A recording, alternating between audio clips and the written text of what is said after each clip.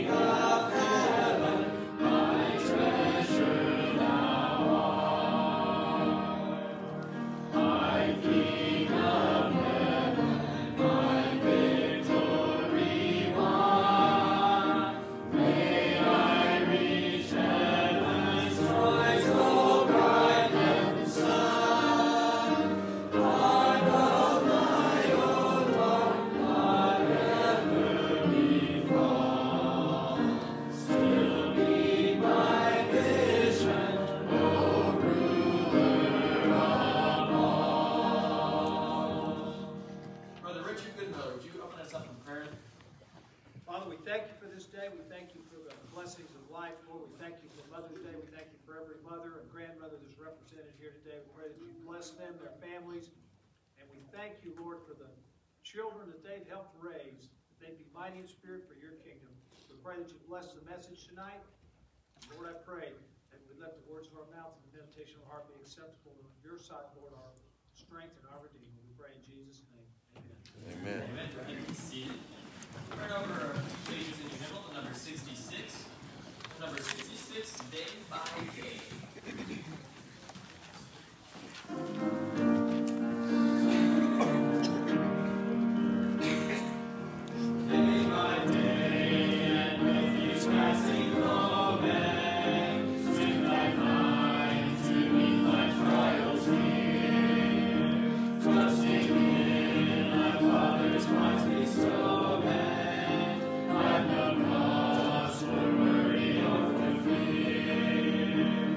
Jesus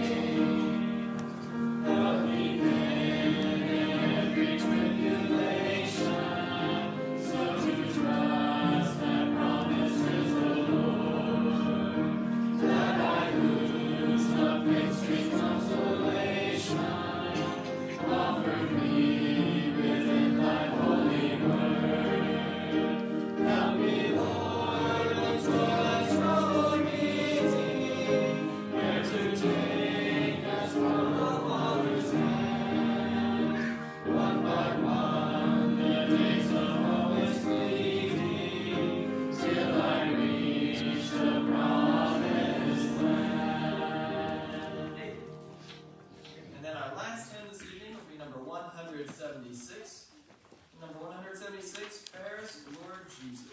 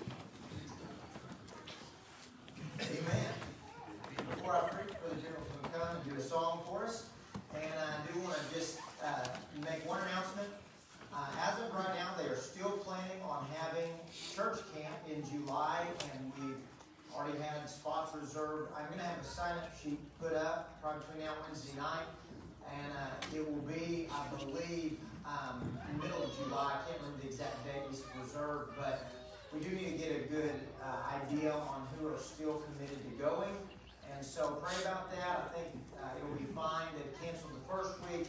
They're scattering that mid-June week the rest of the summer weeks of camp. So I did want to mention that. And Brother Gerald's going to sing for Parker. Now, nope. Yes, Hello, hello. You know, the scripture has a lot of words for us that are supposed to comfort our hearts. I think one of the ones we most often think of when we think of comforting words is probably the 23rd Psalm. But the scripture tells us also in 1 Thessalonians chapter 4, there are some other comforting words. Says, the Lord himself shall descend from heaven with a shout, with the voice of the archangel, with the trump of God, and the dead in Christ shall rise first. Then we which are alive and remain shall be caught up together with them in the clouds, so shall we ever be with the Lord. Wherefore, comfort one another with these words. Those are some comfort. 23rd Psalm is very comforting. It's very comforting to know when that trumpet sounds and the dead in Christ rise and we join them in the air, we're going to ever be with the Lord, and all this madness and chaos that's going on the earth will be a thing of the past. Amen. Isn't that a comforting thought?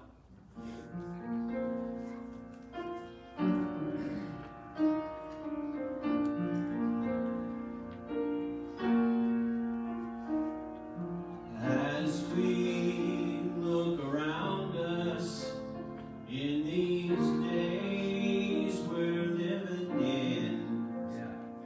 I question how much longer could it be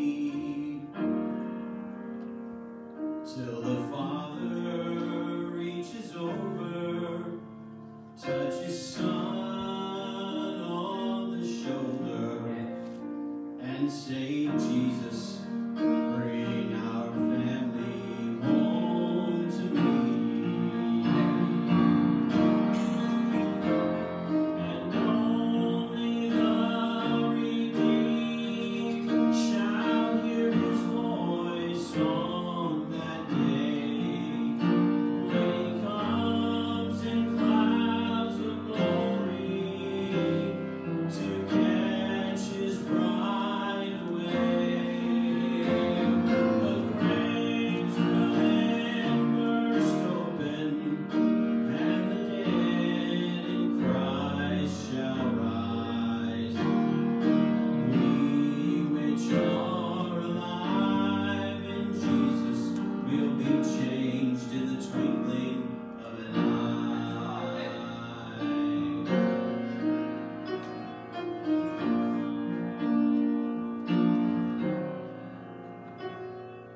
Up to now, we've been looking through a glass so dark and dim, and only a few mysteries have we known.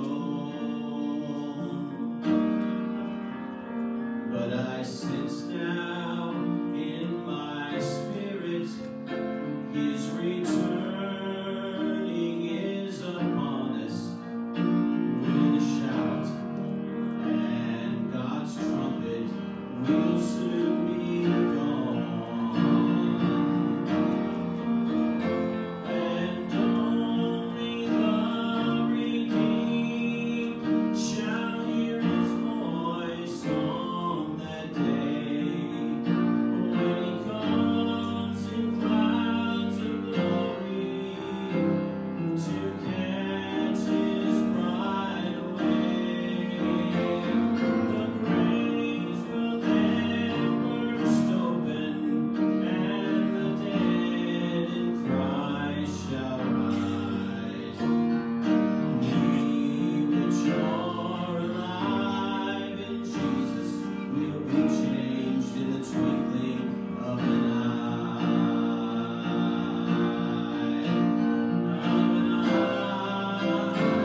And only the redeemed shall hear his voice on that day, when he comes in clouds of glory to catch his church away.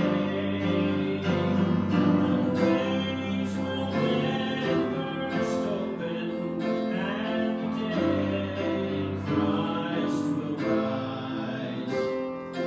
We which are alive in Jesus will be changed in the twinkling of an eye. And we which are alive in Jesus will be changed in the twinkling of an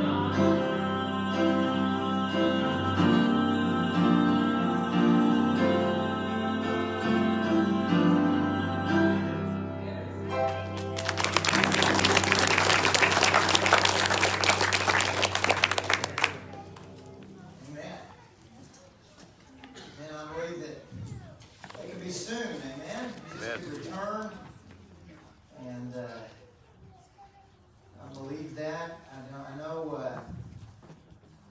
when we look around and things seem out of control. You know, living out in the country, living on the ranch, it's almost like it's like there's two realities. You hear what the world has to offer in the news and what everybody's worked up about out there, and then you know you go to the barn and there's baby kittens getting their eyes opened up, and not that that's cute. I'm not acting like I like them or anything like that, but you get to see the horses grazing and the grass getting green. baby kids running around. And we've got a really beautiful home here, amen? Right. And God's given us a good place. But He says the next one's going to be better. Amen.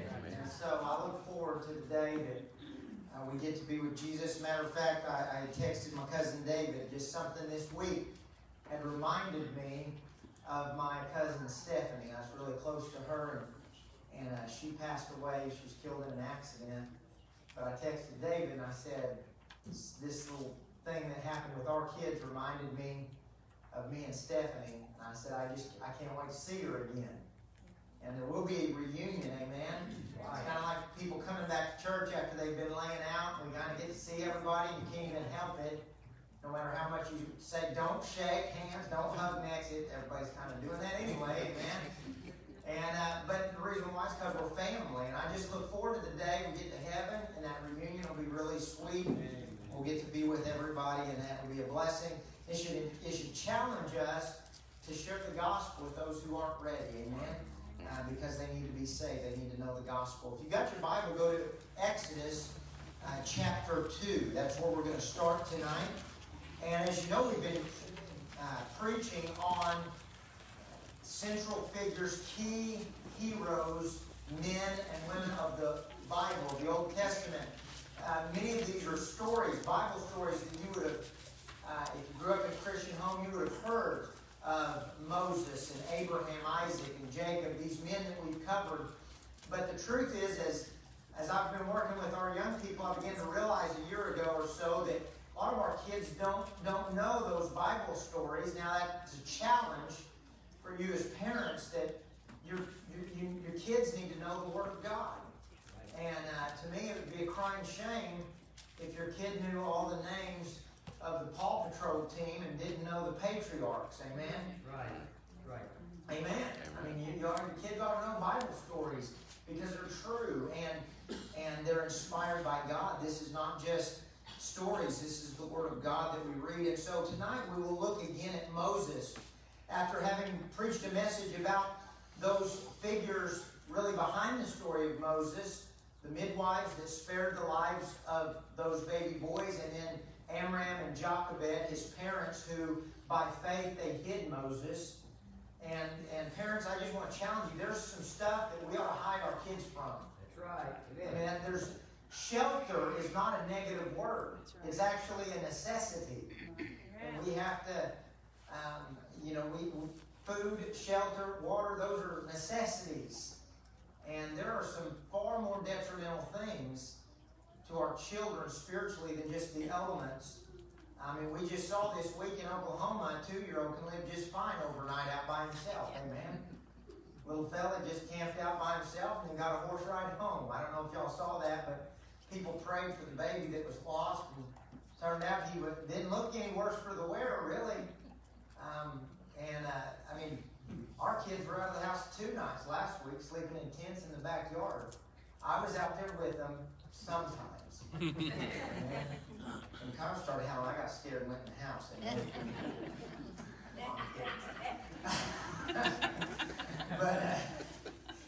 But I do think it's important as parents to realize that there's some stuff we ought to protect our kids from. Moses' journey started out with faithful parents, and I think that's important. But tonight we're going to pick up and we're going to look at something similar to what we did last week. Last week we used Hebrews 11. We actually used New Testament commentary on Moses to highlight certain aspects of Moses' life that didn't just pop out when the Bible talks about the fact that he chose to suffer with the people of God rather than to enjoy the pleasures of sin for a season. He refused to be called the son of Pharaoh's daughter. He knew he had an identity with the people of God. And we see that summarized in the New Testament. And I've mentioned this. The best commentary on the Word of God is in the Word of God. And so we're going to look at Exodus 2. If you would stand with me, and we'll read verses 11 and 12, and then I'm going to have you flip with me to the New Testament, and we are going to read an excerpt from Stephen's sermon in Acts 7. So Exodus chapter 2, verse 11, it says, "And it came to pass in those days when Moses was grown, Then he went out unto his brethren and looked on their burdens, and he spied an Egyptian smiting an Hebrew, one of his brethren. And he looked this way and that way, and when he saw that there was no man, he slew the Egyptian and hid him in the sand. Let me go ahead. And when he went out the second day, behold, 2 men of the Hebrews strove together, and he said unto him that did the wrong, Wherefore smitest thou thy fellow? And he said, Who made thee a prince and a judge over us? Intendest thou to kill me as thou killest the Egyptian? And Moses feared and said, Surely this thing is known. Now, if you will, turn with me to Acts.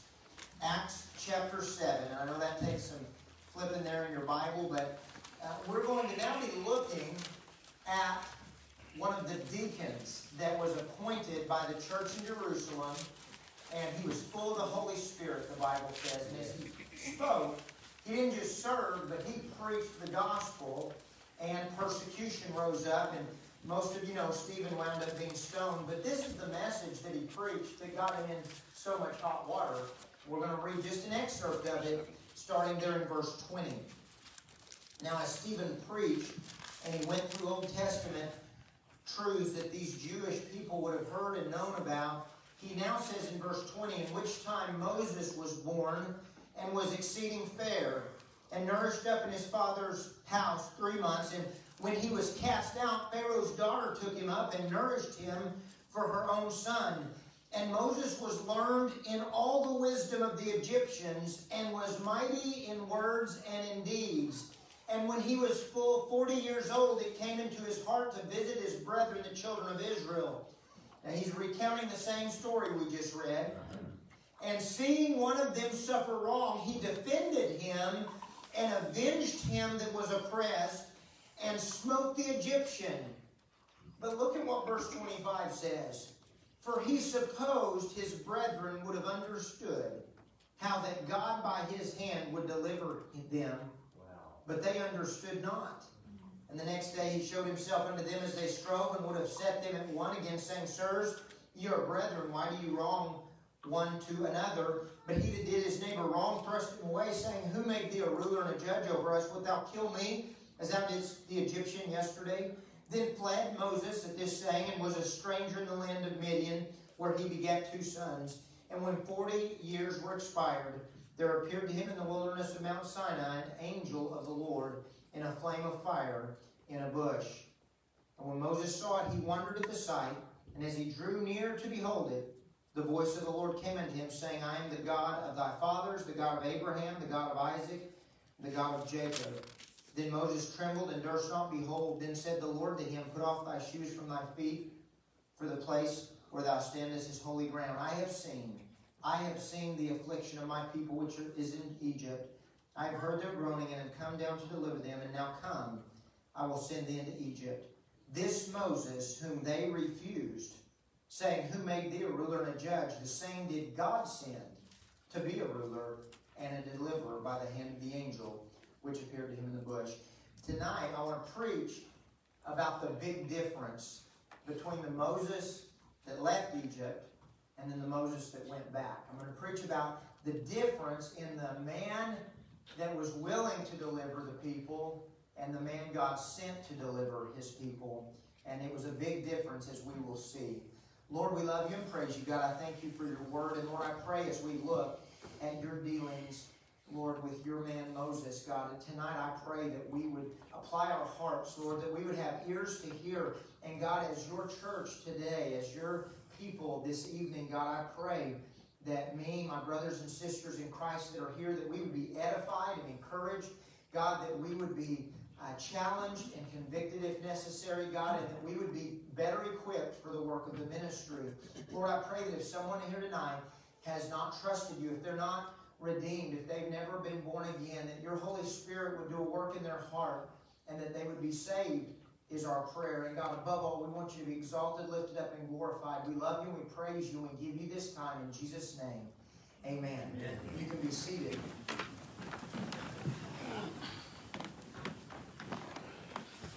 Hebrews 11 gives us this type of commentary. It says that Moses refused and in choosing to suffer. And I talked about the fact that it's clear that there was a pretty big decision made in young Moses' mind at some point there when he left Egypt. Tonight, we're going to look at this, really this message that Stephen preached. He points out something that the Old Testament doesn't really tell us, and I don't know exactly how Stephen knew this, but I do believe that Stephen's a pretty good source when the Bible says that shortly after this message, Jesus Christ stood at the Father's right hand in approval of Stephen. I believe Stephen was a man of God with insight. Yet he gives us some information here that really creates some conflict when you read back in Exodus. And if you still have your finger in Exodus chapter 2, go back there, because I want to skip to chapter 3 and read what follows. And this is the calling of Moses. Moses, in case you're not familiar with the chronology of his life, Moses' life could very easily be broken into 3 sections. 40-year periods of time. For 40 years, he was a prince of Egypt. He lived in Egypt. Although he knew he was an Israelite, he did not run. He did not have a warrant put out for him, and he did not have to leave Egypt in fear of his life until he was 40 years old. At age 40, he leaves and comes to Midian. He sees, I think, probably 7 little girls with a handful of sheep trucking down there to the well, and defends them, and gets brought home to Jethro, Ruel, the priest of Midian, and he's content to live there. And after a while, he marries one of those girls, Zipporah, and he has a son, and he works for Jethro. He's a shepherd. He's just a laborer in the field taking care of sheep, and he did that for 40 years. So it's 40 years. This is important. Moses is 80 years old when the burning bush takes place. Now, some of you may not have known that. It's hard to know that because Charlton Heston ages so well. I mean, you know the beard is there, but you just have a hard time really distinguishing how old he is, amen? But there, here in the story, as you read God's Word, you begin to see that something has happened in Moses' life between age 40 and age 80. And this is laid out very clearly as you see Exodus chapter 3. And please bear with me, but let's read this, not all of it, but a portion of this. It says, "Now Moses kept the flock of Jethro, his father-in-law, the priest of Midian. And he led the flock to the backside of the desert and came to the mountain of God, even to Horeb. And the angel of the Lord appeared unto him in a flame of fire out of the midst of a bush. And he looked and beheld, the bush burned with fire, and the bush was not consumed. And Moses said, I will now turn aside and see this great sight, why the bush is not burnt. And when the Lord saw that he turned aside to see, God called unto him out of the midst of the bush and said, Moses, Moses. And he said, Here am I. And he said, Draw not nigh hither, put off thy shoes from off thy feet, for the place whereon thou standest is holy ground. Moreover, he said, I am the God of thy father, the God of Abraham, the God of Isaac, and the God of Jacob. And Moses hid his face, for he was afraid to look upon God. By the way, you'll notice that Stephen is very accurate in his, I believe, almost off-the-cuff retelling of this story. The Lord said, I have surely seen the affliction of my people which are in Egypt, and have heard their cry by reason of their taskmasters, for I know their sorrows. And I am come down to deliver them out of the hand of the Egyptians, and to bring them up out of the land into a good land and a large, unto a land flowing with milk and honey, unto the place of the Canaanites, the Hittites, and the Amorites, and the Perizzites, and the Hivites, and the Jebusites. Now therefore, behold, the cry of the children of Israel is come unto me, and I have also seen the oppression wherewith the Egyptians oppressed them. Come now, therefore, and I will send thee unto Pharaoh, that thou mayest bring forth my people, the children of Israel, out of Egypt. And Moses said unto God, Who am I, that I should go unto Pharaoh, and that I should bring forth the children of Israel out of Egypt? And he said, Certainly I will be with thee, and this shall be a token unto thee, that I have sent thee. When thou hast brought forth the people out of Egypt, ye shall serve God upon this mountain. And Moses said unto God, Behold, when I am come unto the children of Israel, and shall say unto them, The God of your fathers has sent me unto you, and they shall say to me, What is his name? What shall I say unto them? And God said unto Moses, I am that I am. And he said, Thou shalt say, unto the children of Israel, I am, hath sent me unto you. And you see this dialogue begin. And I simply read that chunk to point out that at this point, God does most of the talking in chapter 3, only interrupted occasionally by the objections of Moses. Moses made objections. He said in verse 13, they won't think that I know you. They won't believe I know you. They'll ask me your name. Verse 11, he said, who am I that I could even do this? In chapter 4, verse 1, as the conversation continues, Moses answered and said, but behold, they will not believe me, nor hearken unto my voice. Listen, God is unloading divine revelation and his calling to Moses, explaining why he's going to deliver him, where he's going to take him to. God is giving him details. Listen, he's doing something for Moses that I believe at age 40, Moses would have been happy to have heard, happy to have received. He's giving him a calling to deliver his people. And yet Moses objects and objects and objects again. He says in 4 verse 1, they won't believe me, they won't listen to me. Verse 10 of chapter 4, he says, I'm not eloquent, I'm slow of tongue. Verse 13, he said, send someone else. At that point, God's not so mad at Egypt anymore. He's getting mad at the deliverer of Israel. He's getting mad at Moses. I just think this is an amazing story because Stephen says in Acts 7 that when Moses slew the Egyptian, he supposed that his brethren would know that he was going to deliver them. What changed? What changed? Because this almost seems like a contradictory story. I mean, wait a minute, you mean Moses knew that God would deliver his people by his hand? He did. He supposed that. That's what it says in Acts 7. Listen, by the way, I believe Moses was not illiterate in the things of God. I really don't. I believe that he knew that God had told Abraham, your children are going to be strangers for 400 years, and guess what? Time was up. Time was up. I think Moses looked around and he had enough sense to know prophecy had been fulfilled. And he knew God's people was getting ready to go out. And he said, hey, who better to lead them out than me? Listen, Moses, the coincidence, these coincidental things that had put him in this place of power were not lost on him. And I say coincidence in parentheses, in quotations here. It was no coincidence that Pharaoh's daughter found Moses. But the Bible says, Stephen speaking, that Moses, 40-year-old Moses, was mighty in words and in deeds. Doesn't even seem like the same guy that God's talking to, does it? Look at the difference, this first point tonight, the difference in Moses at age 40 and age 80. The title of the message, The Big Difference, not just the difference in Moses as we're going to focus on right now, but we will soon see that there is a major difference in our way of thinking and God's way of thinking. Good.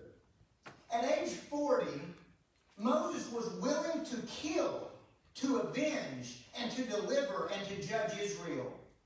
At age 80, he's apparently unwilling to a fault to do the very thing he wanted to do at age 40. At age 80, he was unwilling. At age 40, he supposed that they would have understood. At age 40, he assumed, he supposed they'll understand. Listen, when God calls him at age 80 to deliver them, he assumes they will not understand. Moses' optimism towards the character of the people of God had changed. Stephen says at age 40, he supposes they're going to understand and say, yay, Moses! At age 80, he goes, nah, they ain't going to receive me. They'll shoot this idea down, God. Listen, at age 40, he was self-confident. The Bible says, Stephen speaking, that he was mighty. At age 80, in Exodus 3 and 4, he is self-abasing. He's no longer mighty, he's weak. At age 40, he voluntarily visited his brethren, the children of Israel that were afflicted. At age 80, he contradicted God's call and said, can't you just send someone else to go down there to him? It's interesting. At age 40, he was mighty in words. At age 80, he was slow of tongue. Same guy. Big difference. I've had some people say, well, Moses was throwing out lies towards God, or maybe Stephen didn't know Moses as good as he thought he did. No, I believe both statements are true. You know, and I understand Moses was going to live to be 120. There's probably not anybody in this room. Our life expectancy in America, especially if you start laying on top of our natural, fallen humanity, and our fast food lifestyle, and coronavirus and murder hornets, we're not going to make 120, okay? But the fact remains, Moses, at age 80, considered his life, I really believe he considered the bulk of the usefulness of his life. I think he thought it was probably over. I mean, all he had in front of him was the last third, because he was going to make 120. I don't believe he probably knew that. And so 80 for Moses may have been stronger than 80 is for our church members, although I don't think I'd want to fight Billy Jones. You're close to 80, aren't you, Brother Billy? Close to it. You close to it? Like it's in the rearview mirror, but you're still close, right? And I don't know. I know Christian's young, strong buck, but if they were to fight, I might put my money on Billy. I don't know. But the fact is, Moses at age 80, no matter how strong he was as an 80-year-old shepherd, and I'm sure he was in better shape than the average American at age 80, he was not strong anymore like he was when he was 40. Amen? I mean, things changed. Moses was not superhuman. He was a shepherd, and things had changed. Listen, there was a time when he was up to date on the news. No doubt, Egypt being an international hub, there was probably a time when Moses was 30, 34, 35 years old where he could have stood in any room with anybody. There was no group of royalty that he would have felt uncomfortable in. Listen, growing up in Pharaoh's home, he regularly sat on the lap, probably, of a man he considered his grandpa, who had the power of life and death in his hands. And listen, there were nations leveled by the Egyptian armies, and during the time that Moses would have considered Egypt home. Egypt was a world power, and he was one of the princes there. He was mighty in word and mighty in deeds for a while. But then he goes to Midian in fear for his life. I don't know how long he laid low out of fear, but for a while I'm sure he looked over his shoulder wondering, somebody going to show up to drag me back to Egypt in chains? And although that never happened, it seems interesting that Moses wasn't just camping out close. He was with the furthest ranging flock of sheep, taking care of his father-in-law's sheep.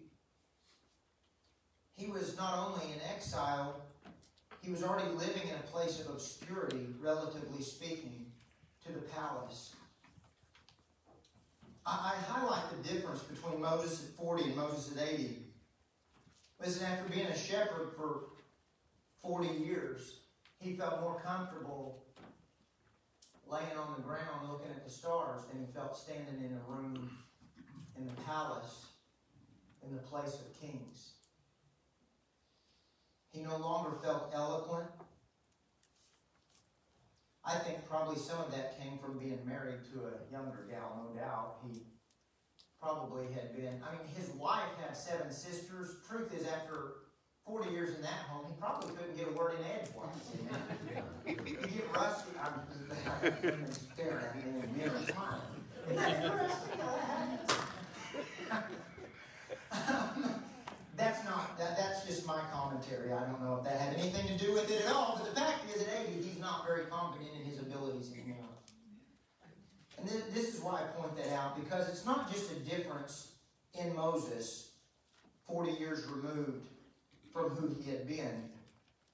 The Bible makes it clear that We serve a God whose ways are higher than our ways.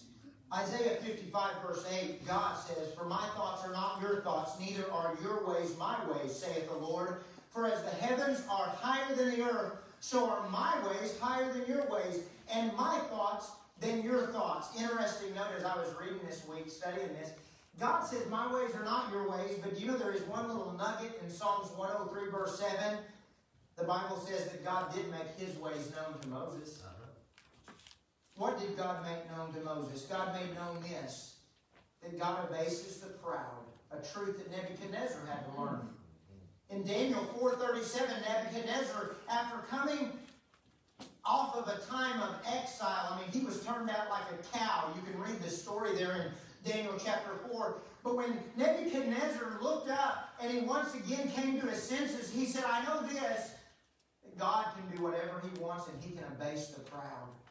Listen, even in the New Testament, 1 Corinthians chapter 1, if you would turn there, you may not have this committed to memory, but this is a powerful passage. And listen, if anything highlights the gospel of God and the grace of God, this passage should be highlighted in our Bibles.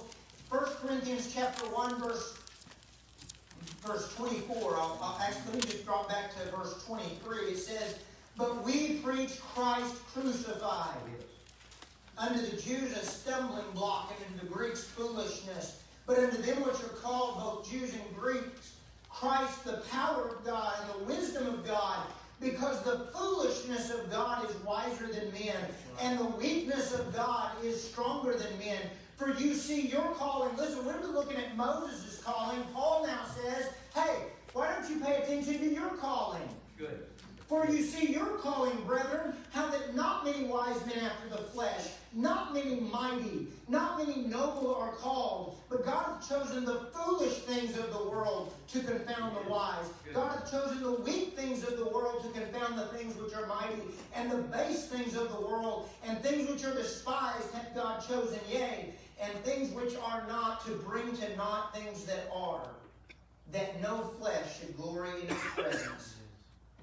But of him are ye in Christ Jesus, who of God is made unto us wisdom and righteousness and sanctification and redemption, that according as it is written, he that glorieth, let him glory in the Lord." Amen. Why would God prefer 80-year-old Moses to 40-year-old Moses? If you were going to deliver your people from Egypt, if you were going to have a man stand before Pharaoh, wouldn't you want the fellow that was mighty in words and deeds? Or would you want the guy that was slow of tongue?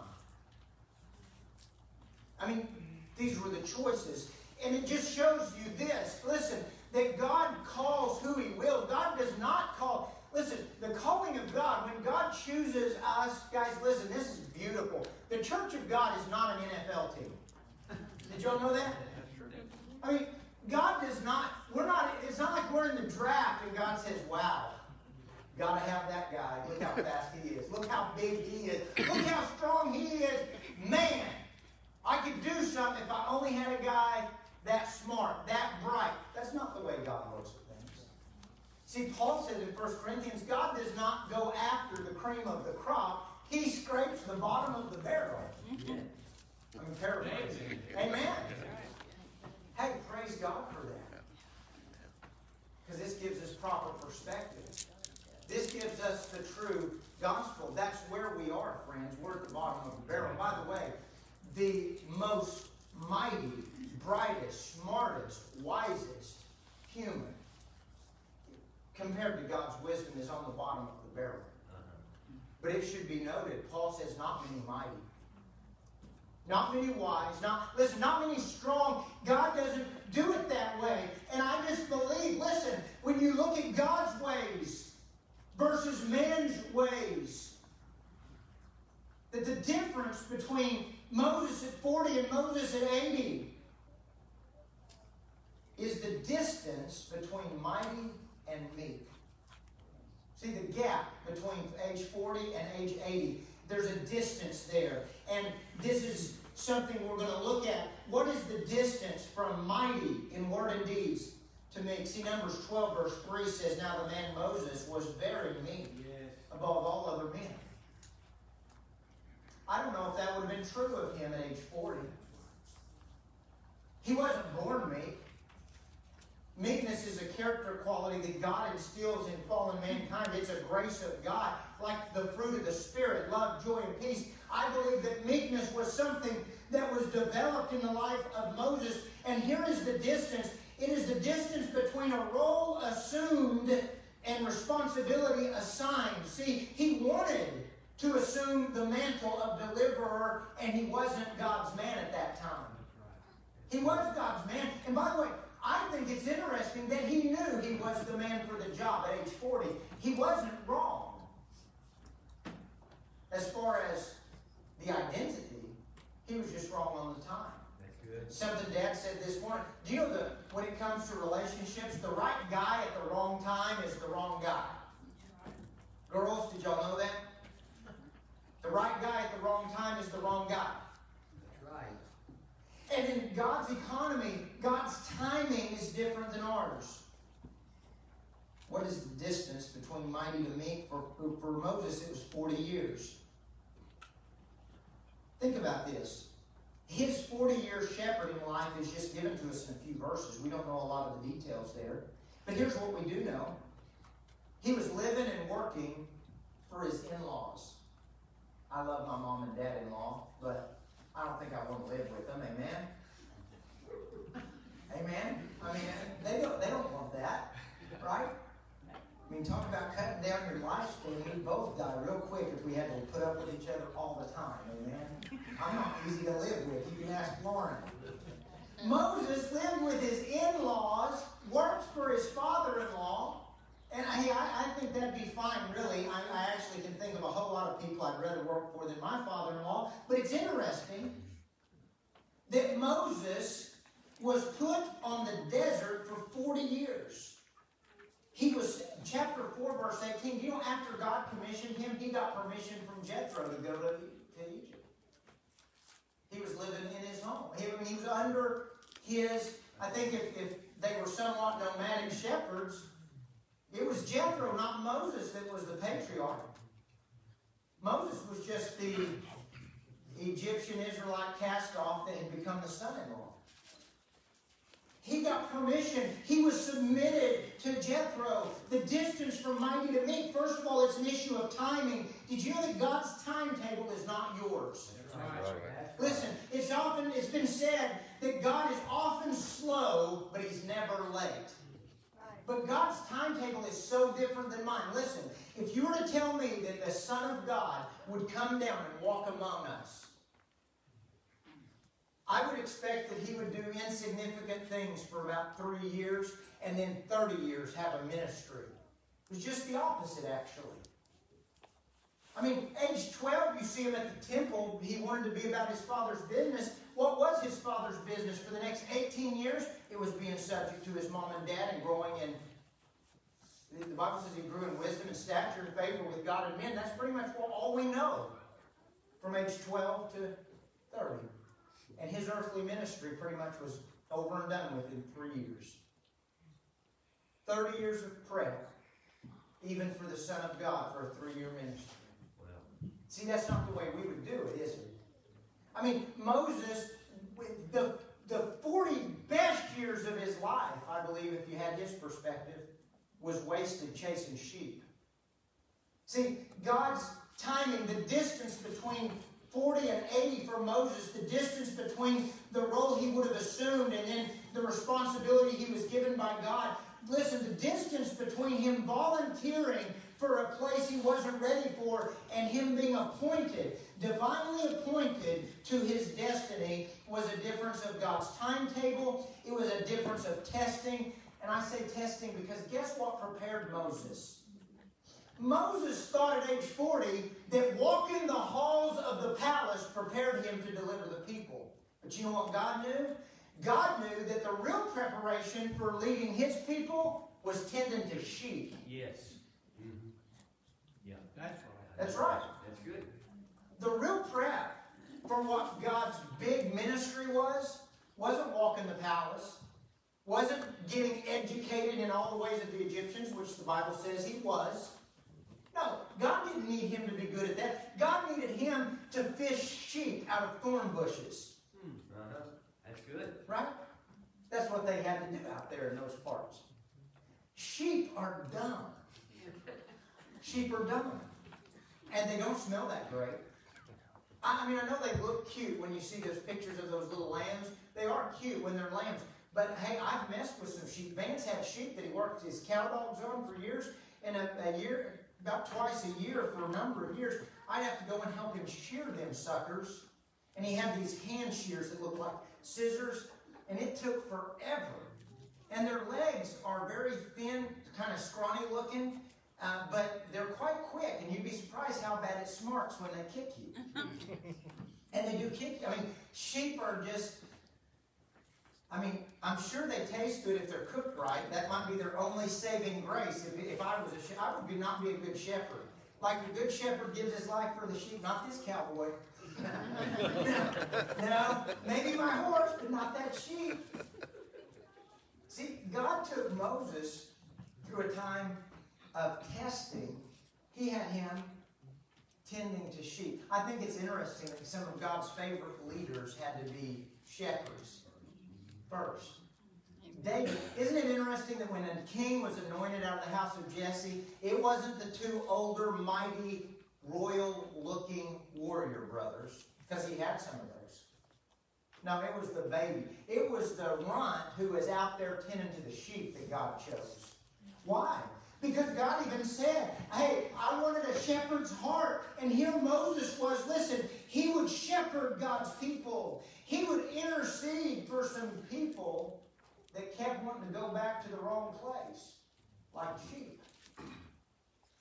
God prepared Moses for the job of delivering his people by taking care of sheep. God prepared Abraham 100 years for the job of daddy. God's timetable is different than ours. The distance from mighty to meek was timing, it was testing, and ultimately in Moses' life it was temperament. What's the difference you see in Moses? Well, the Bible says he was meek. He was humbled. 1 Peter chapter 5, the Bible says,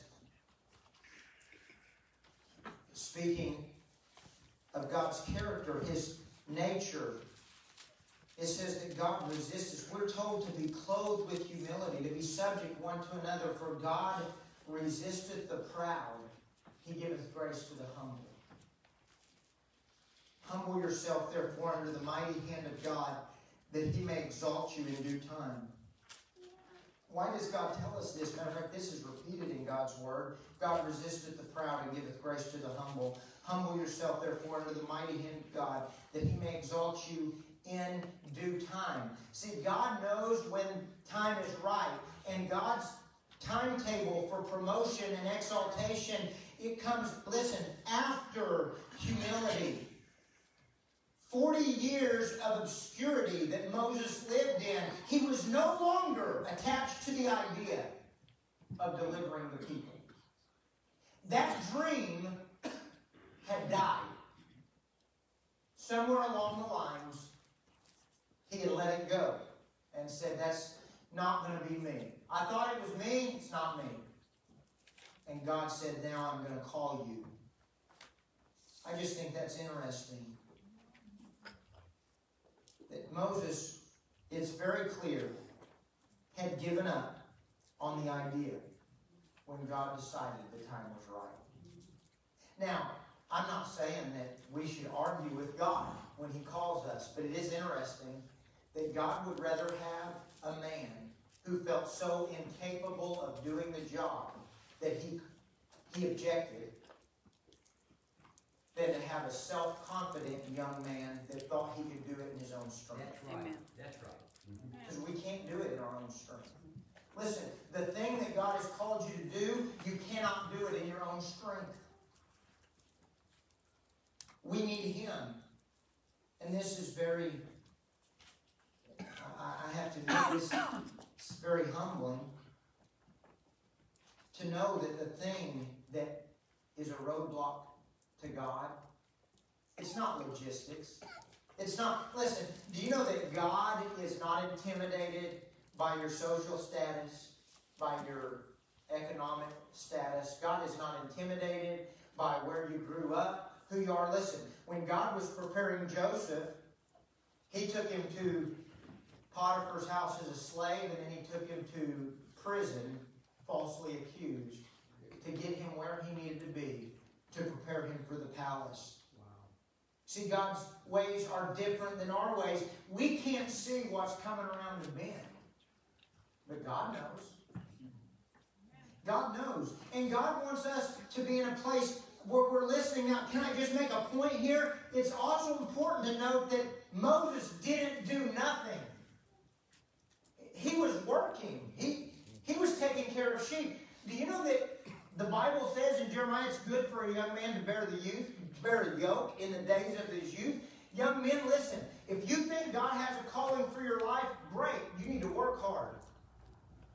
You may say, well, listen, I had men just this year, this summer, I had 2 men. Both of them tell me they've been called to preach in prison, and they were regular at our prison ministry services. And by the way, we need to pray for our men. Got a letter from Brother Mike Elder, one of the guys that's in prison, and it's hard because we're not getting to have services. They're being restricted in ways because of the coronavirus, and so our men that we've led to the Lord are still meeting and studying the best they can. But a couple of these fellas just this past summer came and talked to me, and they said, hey, we're called. We're called to preach, and we're getting opportunity. You know, once a month, we get a chance to do kind of a devotion here at the chapel with some of the men. But they said, what do you think we should do so we could get our feet on the ground and start ministering like you're ministering? And I said, well, that's not hard at all. Where are you going to when you get out? They both told me they had churches in the places they were going. I said, then just start serving in your church. And the guy said, I don't think they'll let me. I said, oh, yeah, they will. And he goes, I don't know. It's a pretty good sized church. I don't think they'll let me. I said, do they have a yard to mow? No. And he goes, what? I said, do they have a yard to mow? The church that you're going at? Yeah, they do. They got toilets. They have indoor plumbing at that church? Yeah, they do. Well, maybe they're paying someone to do it. Why don't you volunteer and do it for nothing?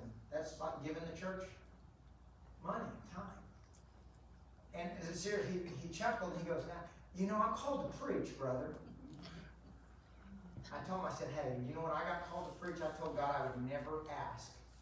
Never volunteer to preach, but I wouldn't turn it down if I got asked. Amen? Mm-hmm. But I'm not going to fish for an invite. I'm not going to tell somebody, come let me, I want to preach. I mean, I do want to preach, don't get me wrong. But I said, nobody's going to keep you from serving. You know, there's many people in the ministry. I think there's a lot of potential Moseses that are too lazy to hike with the sheep to the backside of the desert, so they never get to see the burning bush. Wow. What I'm saying is, Moses, for all of his flaws, he was being faithful at something. He was working for his father-in-law, taking care of sheep, doing what he was supposed to do. What I'm saying is, listen, don't ask for God's direction if you are not moving. That's good. Do what you already know is good for you to do. Listen, whatever God has called you to do, whatever your hand finds to do it with all your might. That's right. That's right. Listen, he was going to hike with God's people for 40 years, starting at age 80. I don't think he'd have been in the shape to do it had he stayed at home and kept up with what was current on Netflix. Amen? Right. Now, he's out hiking around with sheep. He was in perfectly fine shape to march with people because he'd been marching with sheep anyways. These are just practical things, but they kind of stick out to me. And I want to close with this. You see, Moses found the place, and he had to submit. At this point, at age 80, his job was simply to submit to the place of divine appointment. He no longer volunteered to go save the people. He had to be drafted. But this is important. He obeyed Although I think God had to go way out of his way to show him. But do you know what Moses was waiting for? He was waiting for divine revelation. Nothing short of that would get him to go. I mean, he literally, God had to say, hey, I'm going to show you some divine signs. I'm backing you up. Listen, I think how blessed we would be if we, instead of chasing our own desires, if we would be willing to seek God and his divine direction and us submit to a place of divine appointment. Proverbs 3, 5, and 6 says, trust in the Lord with all thine heart. Lean not unto your own understanding. In all your ways acknowledge him, and he will direct your path. Amen. See, there's an application here for us tonight. Did you know that it is possible that your difficulty, your disappointment, your current displacement could really be God's divine direction? Could be. It could be God's hand of preparation. The difficulty you're in. You might say, but Brother Clay, I'm in a place of obscurity. Don't worry. God knows where you're at. Right. God knows where you're at. I don't know. I think it's interesting. I read this word over and over again, and things begin to stick out, and I'm not sure if there's something there or not, but it is interesting that Moses was taking his father-in-law's sheep. It said to the mountain of God. I mean, he didn't have burning bush experiences every day. I seriously believe this was the only time that ever happened. Yet the Bible said that Mount Horeb, was the mountain of God. And people say, well, sure it is, because as you read in Exodus, in retrospect, yes, it was the mountain of God. But I believe that another reason that Moses was the man for the job was because he had gotten more accustomed to seeking God than he did seeking man's approval. I believe out there in the desert, I believe that Moses became that meek, submitted man that God needed him to be. God is more concerned about your character than he is your capacity, your capabilities. Do you know if you've got good character, you're humble, God can use you. Hey, listen, I look at the 12 disciples and I look at the amount of people we've got in our church, we could turn the world upside down. We could turn the world upside down if we were submitted to divine direction. But what gets in the way? Why aren't we in the place of divine appointment? Some of us are just too proud.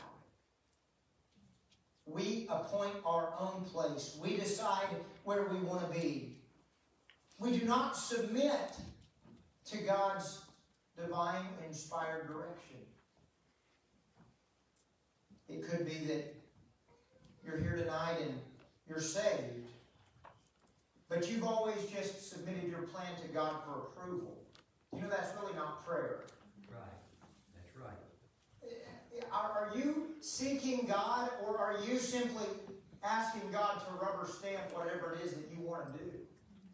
Because there is a difference. So, have you trusted in him with all your heart? Are you leaning on your own understanding? Are you willing to acknowledge him? What does it mean to acknowledge God in all our ways?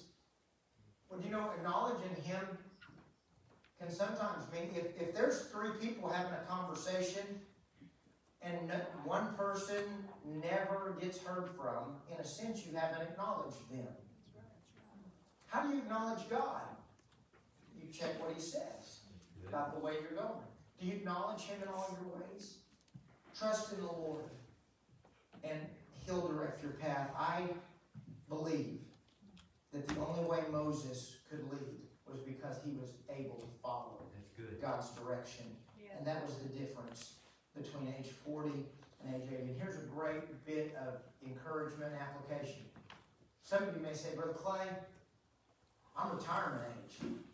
My window of usefulness is closed. Well, listen, it may not be as open as wide as you think it is, but God's the one who opens and closes. And God said 80 to 120 is more valuable to me than 0 to 80 in Moses' life. It's pretty important, huh? Pretty interesting. So I'm going to ask Miss Kristen to come to the piano. And I know this message hasn't been evangelistic in nature. It's aimed at those of us that are saved.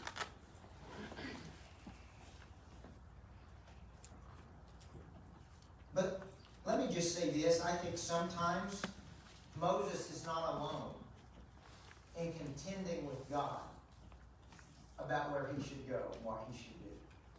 You know, some of us are saved and we love the Lord, but there's times when God has clearly said, this is where you should be, and we go, no, I can't do that. I'm not able to do that. Listen, Moses, at least he was honest with God. But can I tell you something? At some point, it gets very thin. Do not argue with God. If God has made it clear what you're supposed to do and where you're supposed to be, then do that. Be that. Be there. And if you're here tonight and you say, Brother Clay, I'm not saved. I've never been born again. You know, God wants to meet with you. He wants to hear you call out on His name. The Bible says all that call on the name of the Lord will be saved. The Bible says if we confess with our mouth the Lord Jesus, believe in our heart that God raised Him from the dead, we can be saved. You can't serve God until you've been saved by God, until you trust in Christ. And so we're going to have a time of invitation. If you stand with me, your heads bowed and your eyes closed. You know, I believe we probably got some young people that God